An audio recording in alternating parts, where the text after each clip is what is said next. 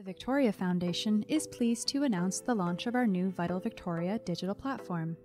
Each year, we conduct a vital signs survey that measures the vitality of our region, identifies concerns, and supports action on issues that are critical to our quality of life. To complement the distribution of this year's results through our annual Vital Signs magazine, we've created a new community data hub for Greater Victoria.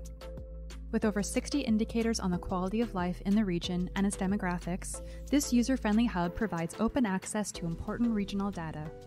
But how does it work? Divided into 11 key themes, including belonging and engagement, environmental sustainability, housing, and more, each theme contains a series of indicators. In qualitative research, indicators provide a measure of concepts like core housing needs or youth sense of belonging.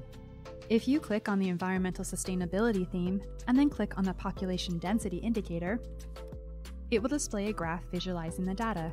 You can hover over each bar to learn more about this indicator area. You can also select the year based on available data or even download the data. Click Description tab. Here you'll find a brief description and a list of data sources.